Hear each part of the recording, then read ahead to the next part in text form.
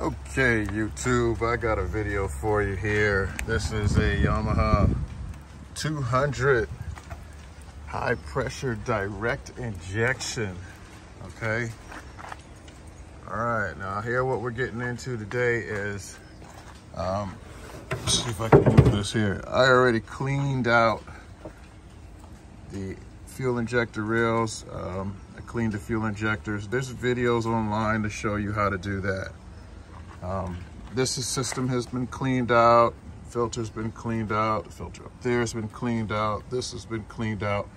The whole complete fuel system has been cleaned out according to YouTube. But there's one thing that they do not show you how to do on YouTube, and I'm going to tell you that if you're going to clean out your fuel system in your Yamaha, you must clean out the high pressure fuel pump as well. High pressure direct injection.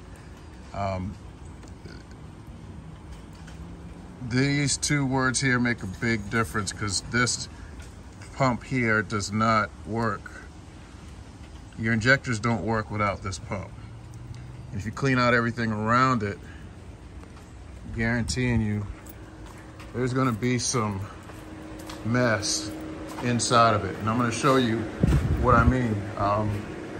It's all completely taken apart. I'm not going to go through on how to take it apart, but I will show you that. Look at this. That's on that. I had these soaking in gasoline. You can see that crud in there. These were completely black. Just like how that's black right there. These were completely black. This sits on that in there. It's like a cam. With how this turns right here is like a cam. And it pushes on this almost like a roller, rocker roller. And it just causes this to pump in and out. And then these are your little stainless steel diaphragms. And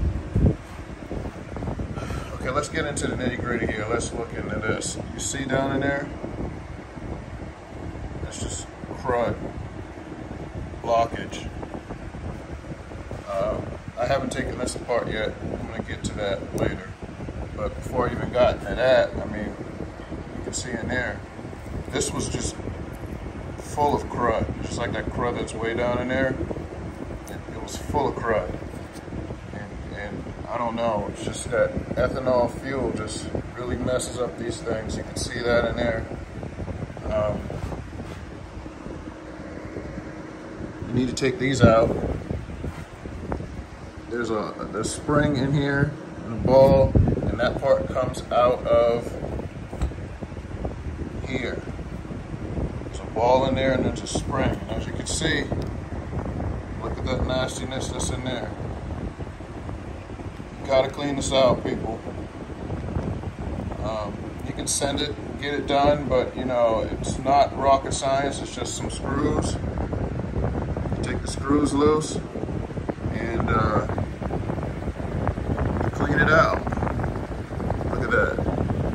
See all that? Deposits in there. All of that's blocking up your fuel system. This is a high pressure pump. You know, and there's a lot of screens, little filters. There's videos on how to take that out too. Let's go into here. You see that right there? There's a screen that's in there. There's a screen that's in there. You just put a screw in it, turn it in there, and then pull it out. You gotta kind of yank it out. You can see all of this stuff is not clean, and it needs to be cleaned out. It's really bad, and you can't expect. You see that's a passageway right there, and you can see the dirt in there too. Let's see if I can get some better light. I'm trying to do this with one hand. But you can see down in there, that's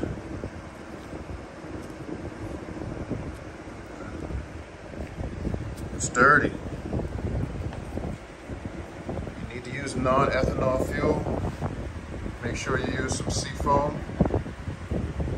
These are the products that I'm using to clean it. Seafoam cleaner.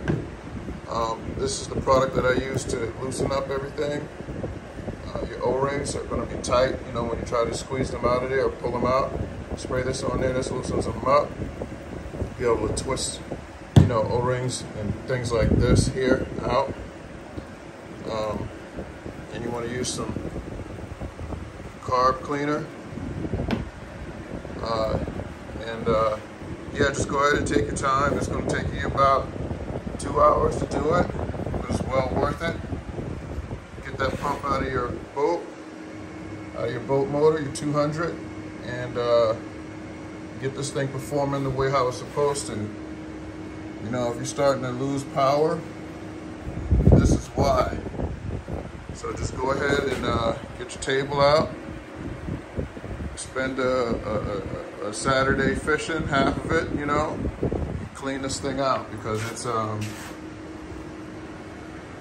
if you're using ethanol fuel and you're not cleaning your fuel system like you're supposed to, this is what happens. So go ahead and get that Yamaha running the way how it's supposed to.